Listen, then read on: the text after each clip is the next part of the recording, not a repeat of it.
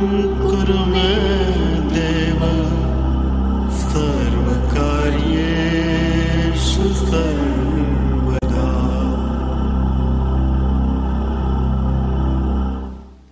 The Bhagavad Gita is a book of mankind's collected experience of and answers to life's most basic questions. Who I am, from where do I come, what is my purpose and destiny, and most practically, how do I find happiness? These podcasts originate in the lectures of Neil Bhatt, a disciple of Swami Chinmayananda. They are presented here in 20 to 30-minute segments, each covering 3 of the Gita's 701 verses. Welcome to Gita Wisdom for Daily Living. So we had been discussing chapter 2, Sankhya Yoga, Yoga of Knowledge. We are coming to the concluding verses of chapter 2.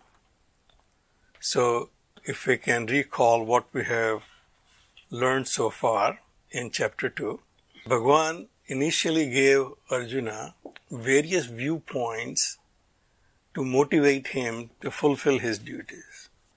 That is, a general of the army, it is your duty right now to fight this war. You can't run away. You cannot take your role lightly. So that's a takeaway for us. Any role that we take in this life, it comes with its own duties. And my job is to fulfill those duties sincerely. Then Bhagavan also gave Arjuna advice how to act in this world, which I consider probably the most important verse in this chapter.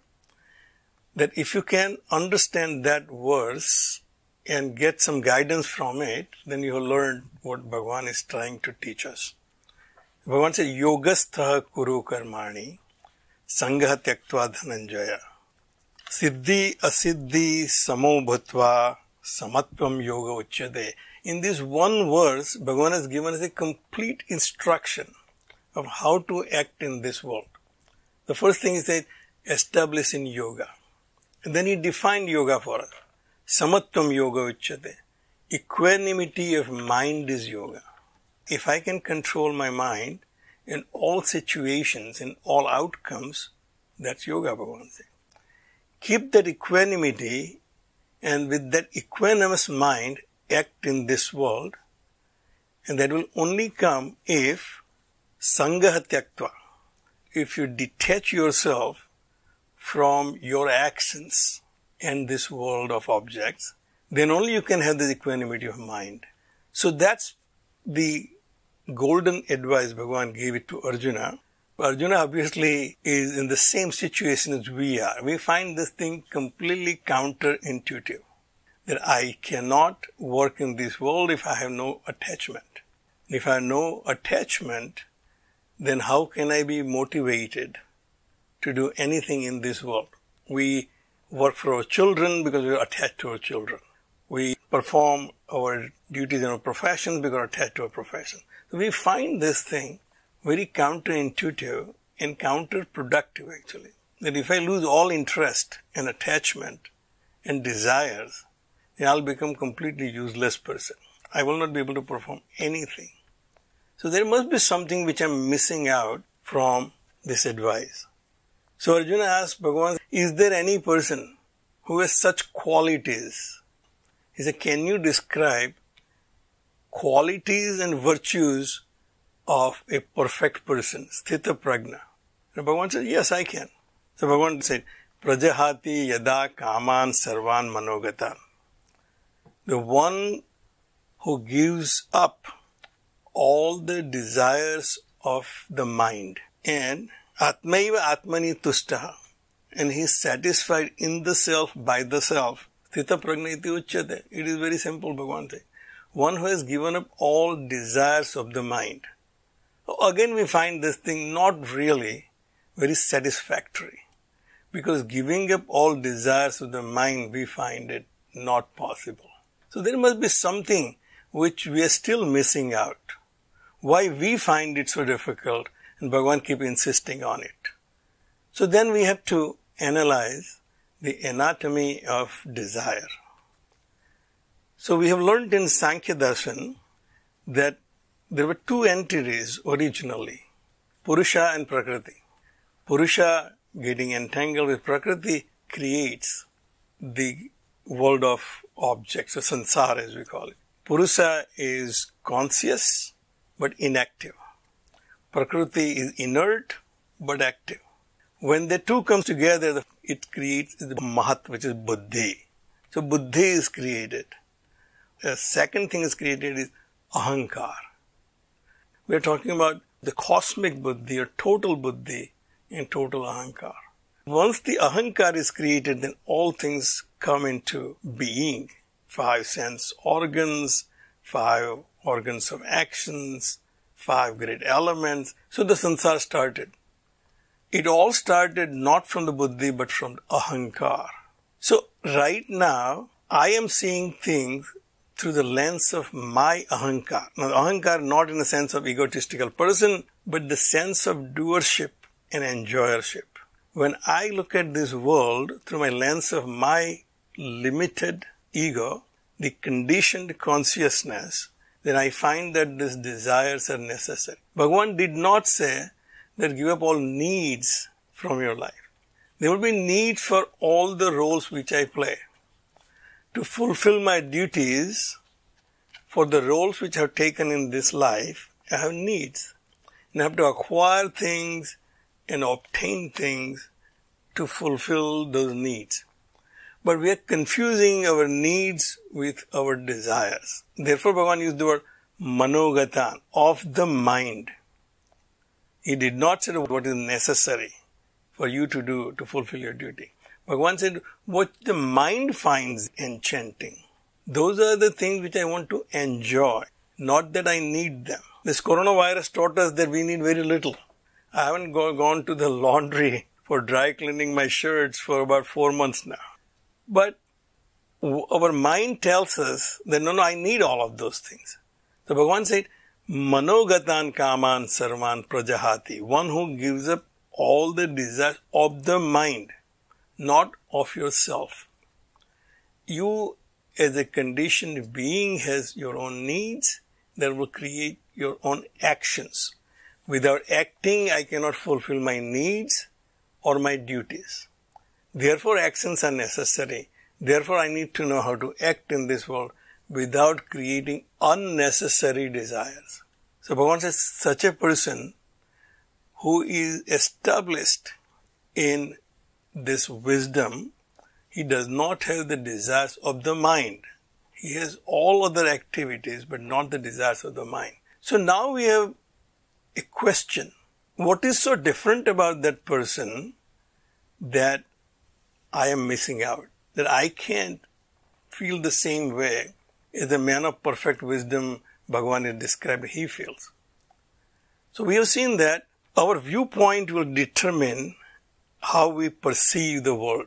Our viewpoint will determine whether this is a good time or a bad time. For some people, this is a right time because the pollution is less, traffic is less, everything else is calm. So last verse which we have discussed, Bhagavan gave a pointer. Why this Muni is so different than you and I? And he said, Ya nisha sarva bhutanam tasyam jagarti sanyami. All that Muni has done is changed his viewpoint.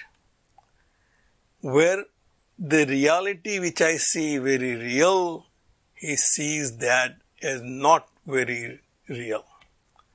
That world which I consider to be very real in my dream world, when I wake up I found that to be not real because I changed my perspective from a dreamer's perspective to waker's perspective. This Muni has changed his perspective. Rather than looking at it from the narrow perspective of his Ahankar as the enjoyer and doer, he now sees from the total consciousness perspective. He starts seeing the reality from the wider perspective. So therefore he said, Ya nisa sarva bhutanam tasyam jagrate sanyami. From the fact which all other people are ignorant, the Muni is very aware of that reality.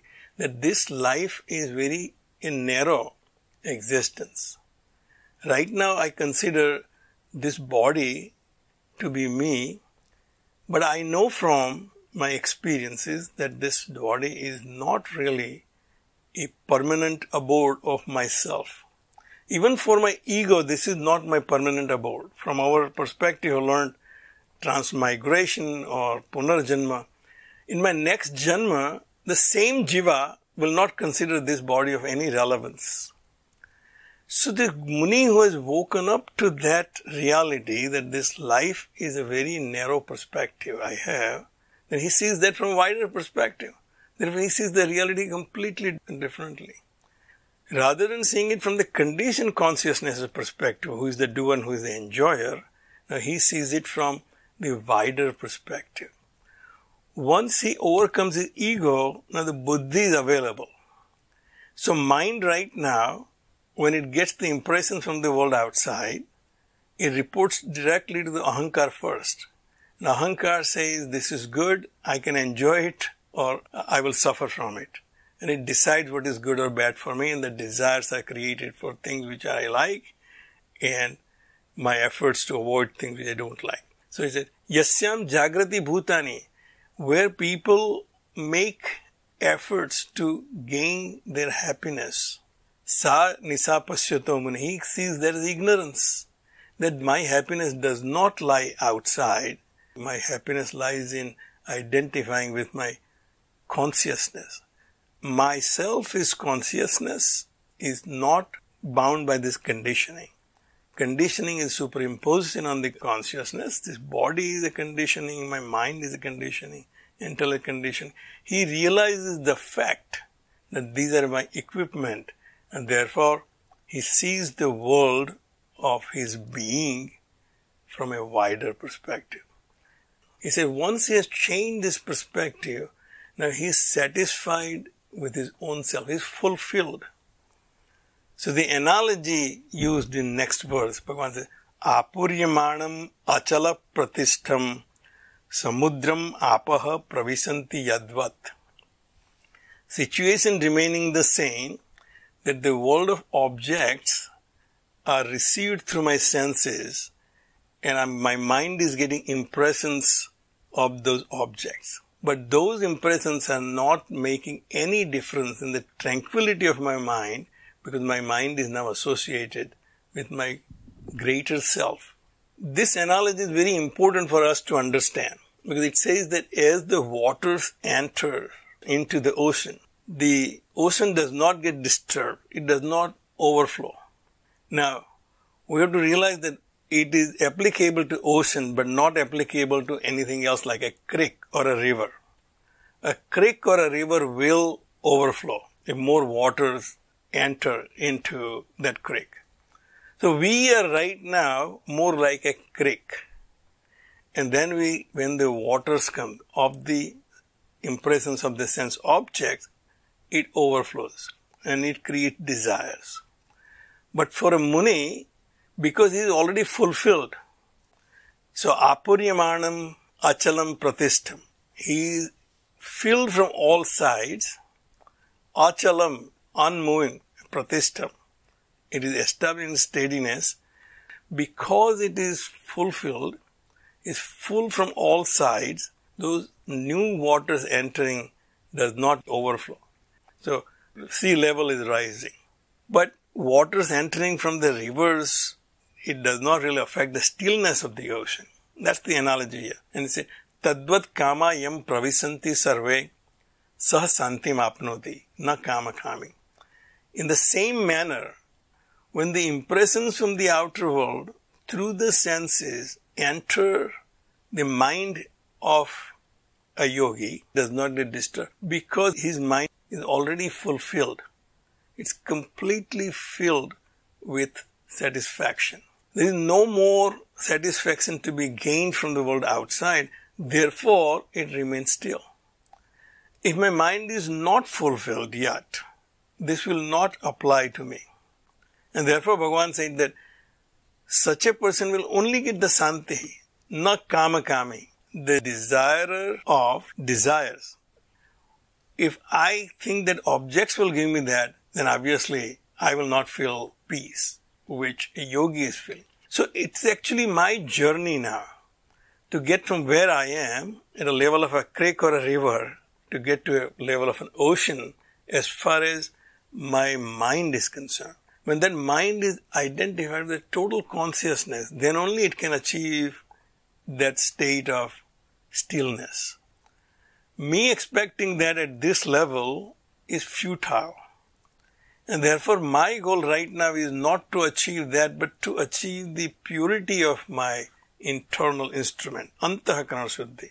For that reason, Bhagavan has prescribed Karma Yoga. Gradually your mind and intellect will get purified, your chitta will become purified, and you will achieve this state. But while you are not at that state, rather than focusing on what is that state, how can I get to the state will be my journey. Sa santim apnoti na kama kami. Desires will not give you the peace of mind which you are looking for. So establish yourself in your Karma Yoga so that you can achieve that state of stillness. And then Bhagavan continues that dialogue and say, Vihaya kaman ya sarvan pumam charati nispruhaha nirmamaha nirahankaraha sa santim adhigacchati. Again Bhagavan gives us the pointer here, how to achieve that peace. As long as I have the ahankar, that I am the doer, this is not possible. Therefore, first thing you have to work is on your ego. I have to at least have an intellectual appreciation that I am not the doer. By my own observation, that I really am not in control of things which I am doing. Many people have to do many things for me to perform one task. Even to go from here to my office, so many people have to do so many things. The roads have to be clear, traffic should be in orderly fashion, my vehicle should be in good condition, somebody should have made this vehicle before so that I can use it. When I come to this conclusion that I play a very small role in this life, that's my starting point, Nir Ahankara. Such a person who starts realizing that his role in this life is very narrow and he should just focus on the duties of this role only. Nirmamaha, there is nothing mine in reality. Everything I consider mine turns out to be part of the Prakriti. It came from the Prakriti, it will go back to the Prakriti, including my body. One who starts realizing, Sa Santim Adhigacchati, such a person achieves that peace of mind. Santi is what we are looking for. We are not looking for happiness or unhappiness avoidance because one is positive, other is negative. Now whether I consider unhappiness as negative or happiness as negative depends on my point of perspective. So in reality, there is nothing called happiness. It's just the lack of unhappiness is what I consider happiness. So unhappiness is more positive entity because I feel it.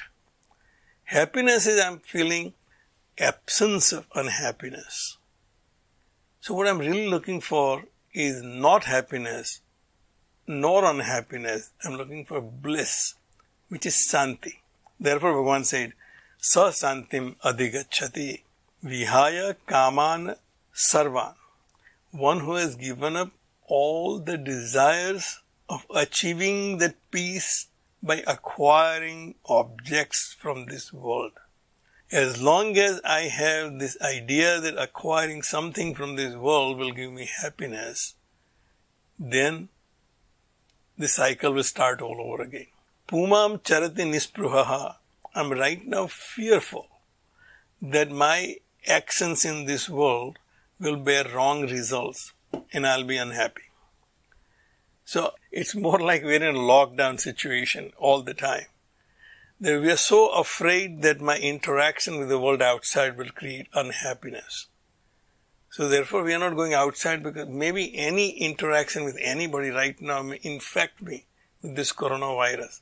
So what I'm trying to do is I want to achieve that state where there is no fear of coronavirus and I'll be moving freely. Pumam charati nispruhaha is freely moving in this world of objects without having any fear of getting infected by unhappiness. And we know from our efforts right now, when there's a vaccine and I have immunity, then I will be moving in this world freely, just as I was doing before. Bhagavan said the person who is immune from unhappiness, he can act in this world, work in this world, move around in this world freely without any fear of getting unhappiness. In the last verse, Bhagavan concludes, Esha Brahmi Sthiti. This is the state of becoming one with the Brahman. Before you achieve that state, the state of desirelessness is not possible. However, this is your goal. That does not mean that you can achieve that today. But if you work at it through Karma Yoga, you will achieve it someday, sometime. And it does not matter what time you achieve that. So it says, Esa Brahmi Sthiti. This is the state of being one with the Brahman, one with the supreme consciousness, your own self. Na enam prapya vimuhyati. Once you have experienced that, there is no fear of delusion again. It is something like when I wake up from my dream, there is no fear that I'll be confused if that world was real and not this world. Sthitva asya antakale api brahma nirvanam ruchyati. Even that understanding occurs at the last minute, antakala. Even at the time of death, if this understanding occurs, that what is Brahmi Sthiti? That when my identification with my consciousness and not with my equipment is the real identification, then Brahma Nirvanam Ruchyati. Such a person will achieve the state of Brahmi Sthiti instantaneously at that time. So it is something like when I wake up from my dream is not important. Do I wake up during the night, in the middle of the night, or early part of the night, or early morning while I'm ready to wake up almost? It does not matter. When I wake up from the dream, now I am a waker. In the world of reality, I will recognize as the waker's world and not the dreamer's world. As long as I'm a dreamer, there is no chance of me acting as a waker. But there is a path given here from this state of my delusion that this conditioned self is the real self and this world which I experience is real, to identify with the Supreme Self through Karma Yoga. And then once I realize, there is no action required. And we will see that in next 16 chapters. So I'll stop right here. If you find this podcast helpful, please support it by donating any amount by going to the episode's website at neilbhatt.podbean.com or at chinmayarichmond.org. Thank you. Om Sarve Bhavantu Sukhina Sarve Santu Niramayaha Sarve Bhadrani Pashyantu Ma Kaschid Dukkha Bhag Bhave. Om Shantihi Shantihi Shantihi. Harihi Om.